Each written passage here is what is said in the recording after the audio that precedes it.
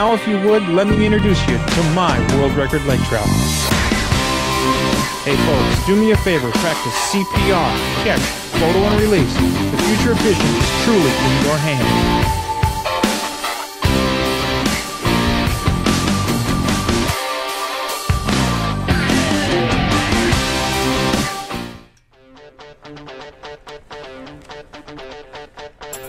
Oh, look at that. Oh, big fish. Big fish! This side over here? That is a 50 fish. Folks, you're seeing it right now. My 100th just came in the net at Witch Bay Camp. Holy smokes, Rocky. She ate that thing. The summer sun never sets upon the Alaskan pike of the Unoko, in the heart of breathtaking Alaska. Evenings will be shared reliving the battles of monster pike. The Midnight Sun Trophy Pike Hunt is on, aboard the 67-foot luxury houseboat, and you're in command. If you're not, you should be. Contact the Midnight Sun Trophy Pike Adventures by calling 800-440-7453 or email them at mstpa50@gmail.com. Hi everybody and welcome to the show. Hey, we got something really exciting for you tonight, and I think we're going to have fun with it. You know, I travel to sports shows a lot, and when I'm going around the sports shows, I have people ask me a few questions, and one of those questions is, where? Where do you fish?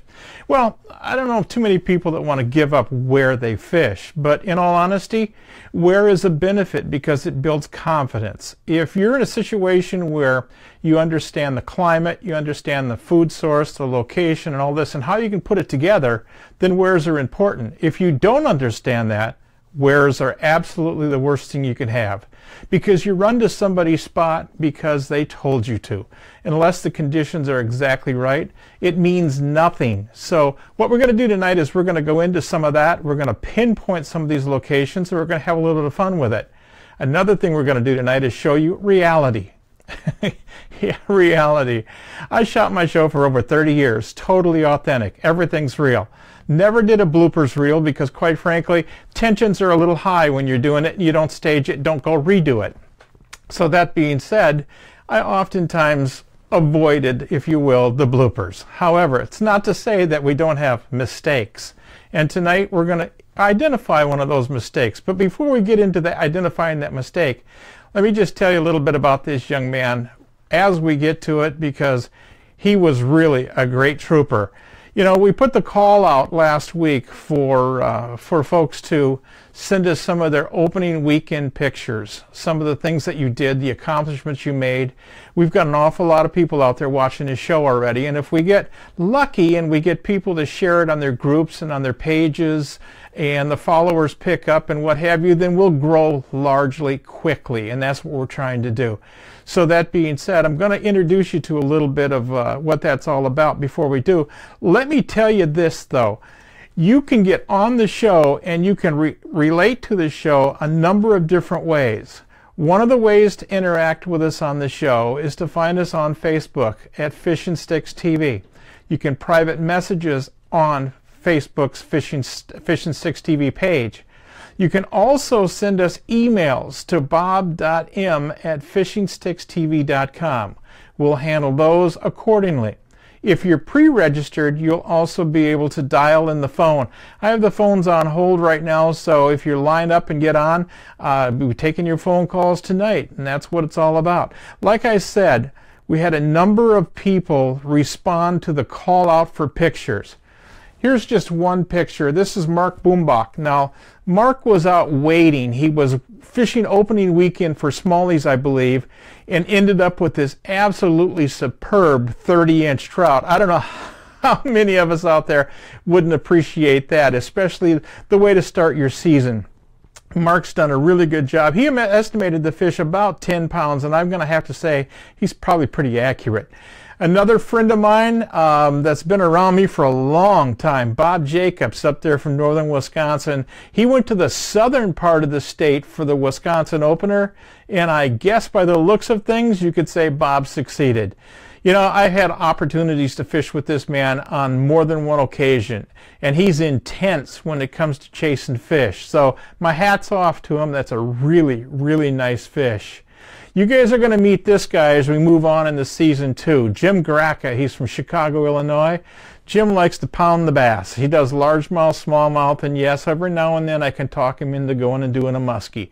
And that's a key thing. If you have multi-species diversity, it brings you to another level in terms of fishing, and Jim's accomplished that in a big way.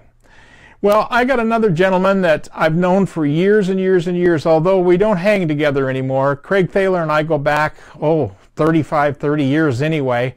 Craig was out fishing a tournament. He was fishing a tournament out in the East Coast, and he hammered this absolutely gorgeous rockfish. And when you talk about something that pulls, these things do pull. No ifs, ands, or buts about it.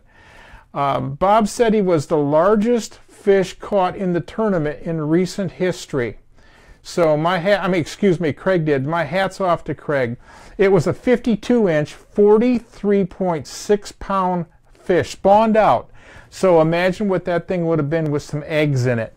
That would have been pretty impressive. Not to say that it isn't. My last but not least on tonight's show I want to show you guys is a young man. The reason I'm showing you this is Todd Cleese sent this in to me. This is Connor, his son. You know, folks, I said it before, we need to get the young people involved in the sport. We fish pretty intensive when we go out, and there's no question about we spend a good deal of time trying to prepare ourselves to be as good as we can be on the water. But when you're young at heart, and your dad gets you out on the water, that's important. And my hat's off to Connor. Those trout were pretty impressive.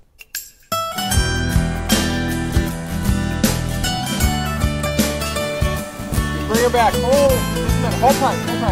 Hi everyone, Bob Mehsikomer here. You know, I've got a place, a very, very special place in my heart. It's Osborne Bay. It's been excellent.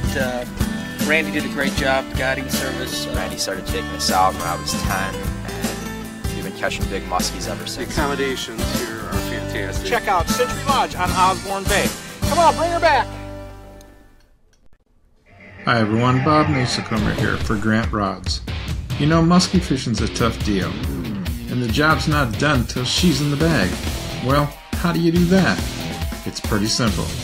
You need big dog rods from Grant Rods. For your next rod, call them at 847-577-0848. Building custom rods since 1983.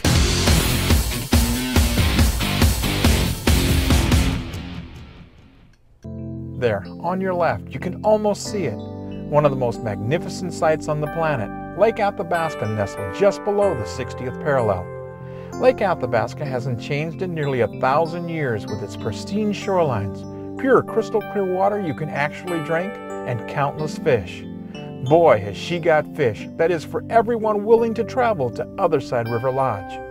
From the magnificent world-class northern pike that prowl these waters to the oldest and biggest lakers on the globe, Athabasca has it all. Otherside River Lodge caters to the true sportsman seeking an all-American plan guided package with 3 incredible meals a day and memories you won't find anywhere else. Records have been broken by guests at Otherside River Lodge in the past. You could be next. Book your dream trip of a lifetime to Otherside River Lodge, where fishing dreams do come true. Call Cliff or Stella toll-free at 1-877-922-0957.